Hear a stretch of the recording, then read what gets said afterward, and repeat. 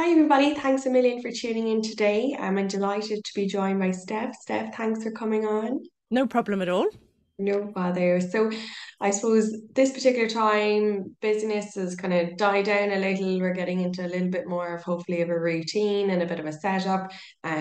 For some of our students that we would work with, they're kind of moving into maybe more dyslexia awareness month and creating more suggestions and awareness around those particular pieces. So we've Steph on today who's going to give us a different wheelhouse of suggestions, which would be great. Steph, do you want to give us a little bit of background first as to yourself and bits and pieces, and then we'll move through the session then today with providing some Sure. tips and suggestions. Yeah, no problem at all. My name's Stef McSherry and I'm the creator of Kinderama. So primarily it's a multi-activity program that gets delivered into creches and preschools. During the pandemic, like we all did, we pivoted online and we recorded some online sessions, and you can find those on YouTube. You can find them on the Highbrow app, and there's a complete ad-free version on kinderama.com.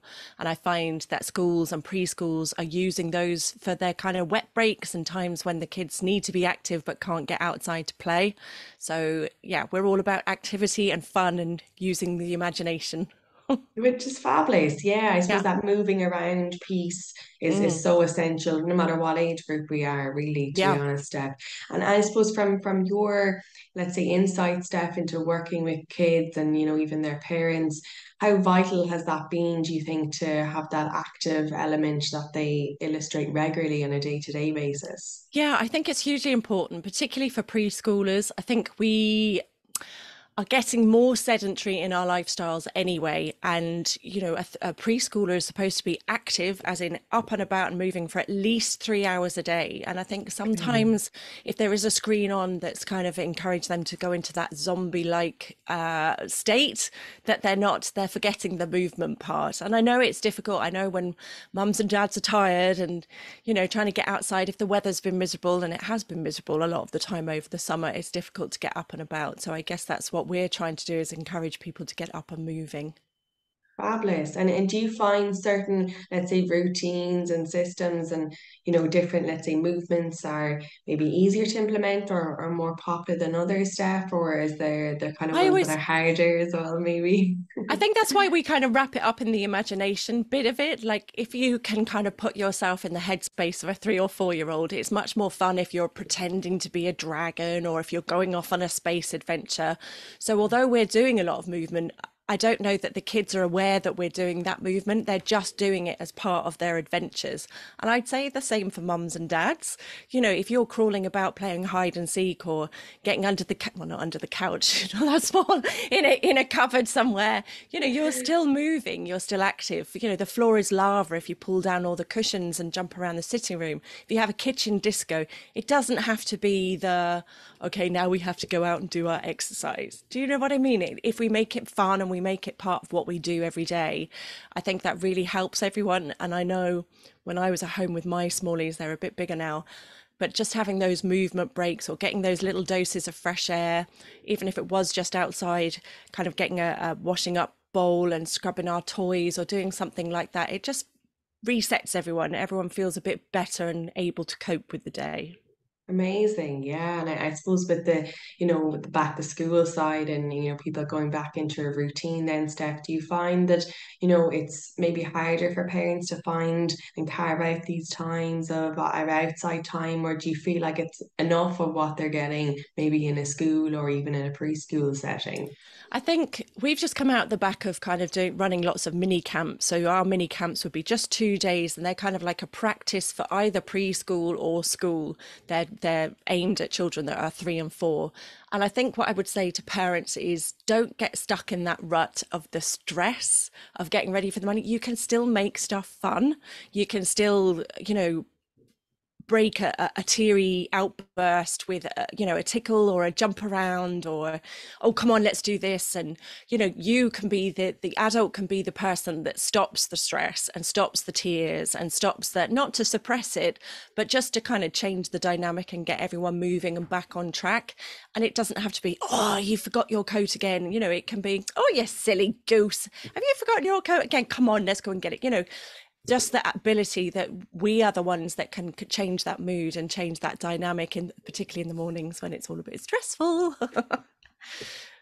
Yes, that never-ending preparations and getting everything Mm, organized and out the door. And yeah. I suppose that movement piece, though, throughout any part of the day, I think is essential. But do you find, Steph, there are particular periods of the day where it might be a little bit better for kids or for parents to move more, or do you find that that's probably quite individualistic as It well? is individualistic. Some I know I've got a boy and a girl, and I know when my boy comes home, he is the type of child that just needs to just chill out, do his own thing. I make sure he has a snack and something to drink, but he just needs to be left alone to kind of get over his day. Whereas my little girl is very active, likes to go straight out the door, running around with her friends. So I do think it's individual, and I do think you as a parent need to kind of work out what little things you need.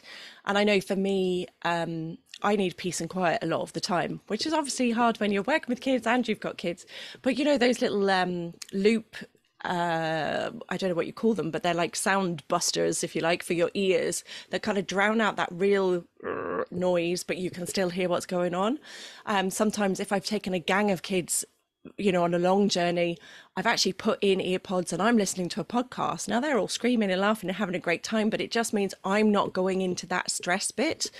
And I've been known to, you know, with that same group of kids going, okay, we're all going to take a deep breath, you know, and we teach breath a lot in Kinderama as well, even though again, we wrap it up as a nice fun exercise, but it's again, just tuning in to kind of, how do you feel? Like we do turtle pose a lot. So turtle pose is, if you can imagine, you've got your legs kind of, the feet are touching, and you kind of go right down into your shell and you tuck your hands underneath your legs and you curl into it.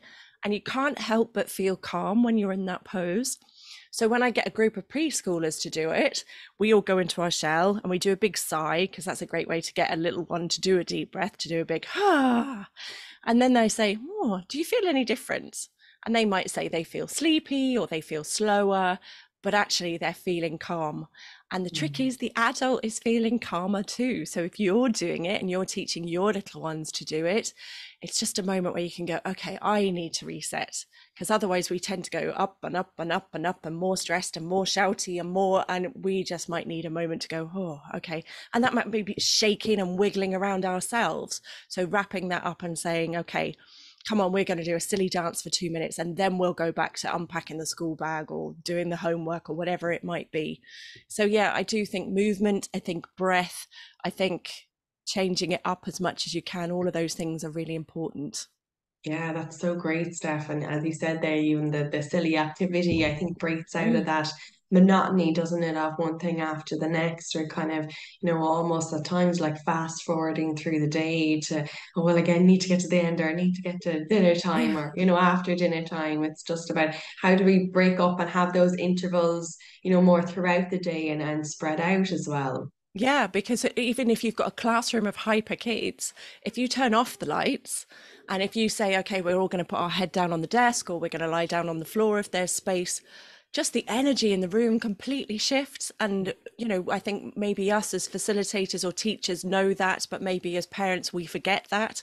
So just, you know, I remember with my own two, water completely transforms them. These days it's going into the sea, but when they were little, having a bath.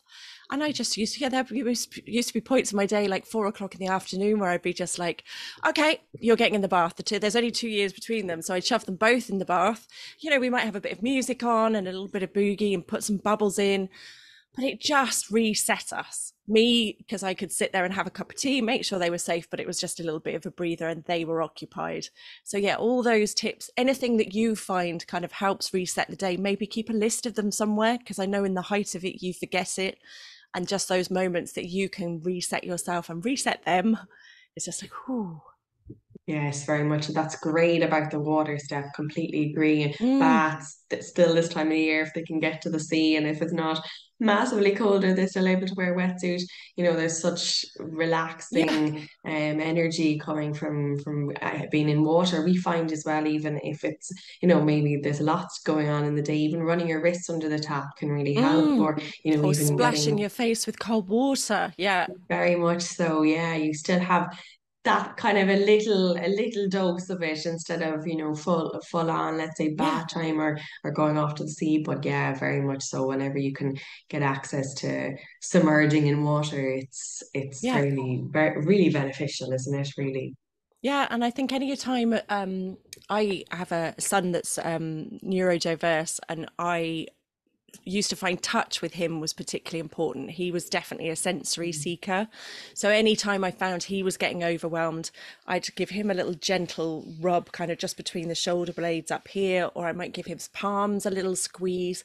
And I find myself doing that with kids that are in the group that I can see that are getting a bit overwhelmed and that you can see them starting to get. So those, I think, touch and perhaps being aware if your child is a sensory seeker or a sensory avoider, and to kind of gear your day up to help them as well. So maybe the headphones are a good idea to have on hand. Maybe it's saying to the teacher, look, he finds loud noises quite overwhelming, so that your teacher knows.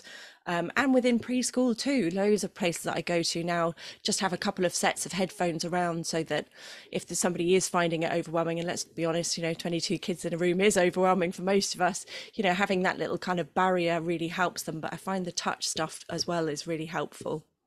Yeah, I completely agree, Stefan. And the sensory side of how evident that is now in lots Mm, of kids with different backgrounds and, the tags and the uniforms and, yeah. all of those. And And then the it might bright look lights different. and stuff. Yeah. Yeah. Yeah. Yeah, the lights very much so on different colors and, things that are quite vibrant and quite alert and Yeah. anything else from that side, Steph, that you found useful even in your own home context that you thought, oh God, that's made a huge difference. Yeah, definitely. We would have some classical music or even meditation music going just in the background, kind of early in the morning. And to be honest, that started purely for me. I just found if the news was on in the background or the radio was on and it was all quite loud music, I found I was getting a bit like, oh, yeah, this is too much. Trying to get the kids organized, trying to get myself showered and out the door, it was too much. And I just found having that music, and I still do it with my kids and my classes, just some kind of, and Spotify is great, play me some calm music for 20 minutes, just picks it and off you go. And both the kids now have like an Amazon or an Alexa or whatever in their room, and when they're reading, we put on meditation music. When it's lights out, we set that it's 20 minutes of meditation music. And again, I just find I've got one that's a complete overthinker and would start to process everything through the day.